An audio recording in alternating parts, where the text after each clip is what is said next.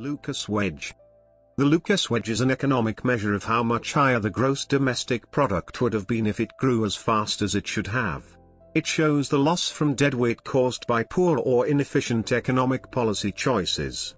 A Lucas wedge was named after Robert E. Lucas Jr., an American who won the 1995 Nobel Memorial Prize in Economic Sciences for his research on rational expectations. The Lucas wedge is not the same as the Okun's law. While they are similar and often confused, the gap from Okun's law measures the difference over a period of time between the actual GDP and the GDP that would have been realized at full employment.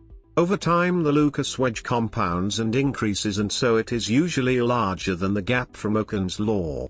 This shows that a real goal of economic policy should be more than just realizing full employment, but should also be in investments in productivity which would reduce the Lucas wedge. The Lucas wedge is sometimes expressed in per capita to reflect how much better a person's standard of living would be in the absence of this gap.